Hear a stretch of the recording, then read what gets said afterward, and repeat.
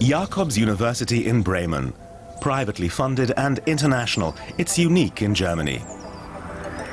It has 1,200 students from around the world.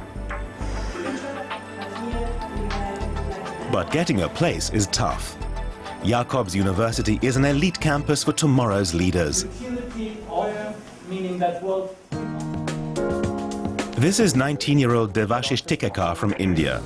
He wants to go into logistics, to become an expert in planning and organizing. But at the moment he has little time for studying. 90% of my time at Jakobs is dedicated to sports. 10% goes in thinking about sports. And this is Yetunde Odunsi. The 22-year-old Nigerian is studying biochemistry. She wants to become a doctor. She's also an enthusiastic dancer and keen to share her knowledge. Like as soon as you just watch someone doing it, you just join them and go, oh, hey, hey, something like that, you know? Jan Eichhorn is German. The 21-year-old is studying sociology. He's a mover and shaker and wants to make the world a better place.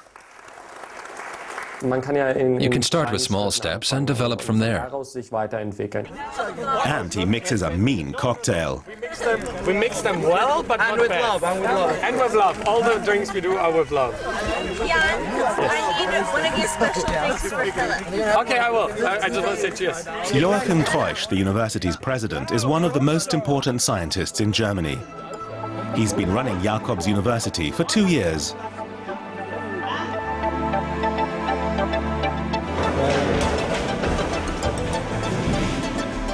What can you do to, what is the chief evil of HIV infection and how can you target that? Well, one of the chief evils... The fight against AIDS.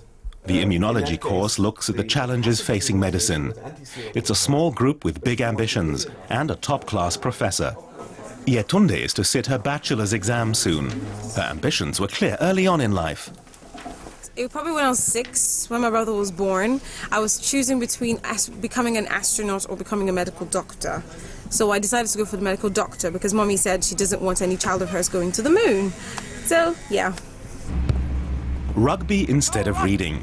Devashish has only just started his course. He prefers getting stuck in on the sports field to working, despite the tough nature of the game. If you're afraid of getting injured, you won't play this game.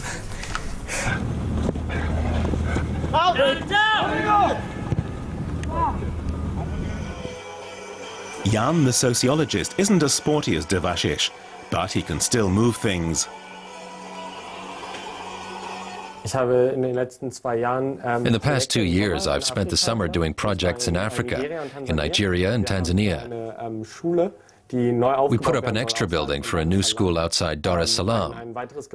They needed another building in order to be big enough to get government funding. There's plenty to do on campus. Jan and his friends are checking out the fitness studio. But they're not happy with the weights room.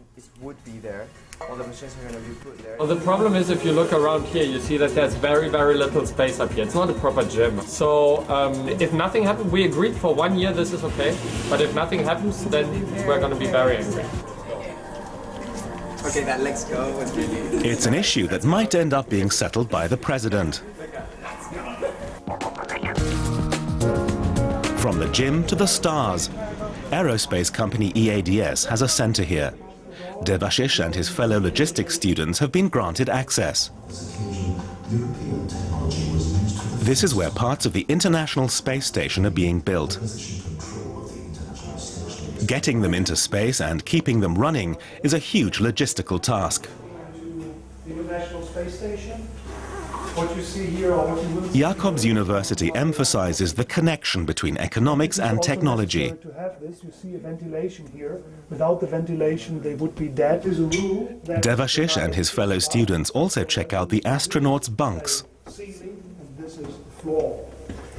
in the floor.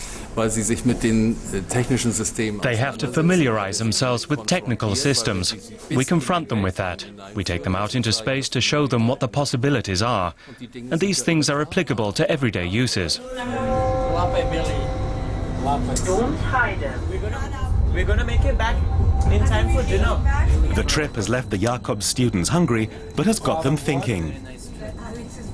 Reach for the stars and you might actually land on the moon. That's what they said, right? We promised the students that they would get the gym, and I think we should. Well, construct, no, but Jan and his friends are heading for a confrontation. They feel the fitness studio is too small for them. They have some strong arguments.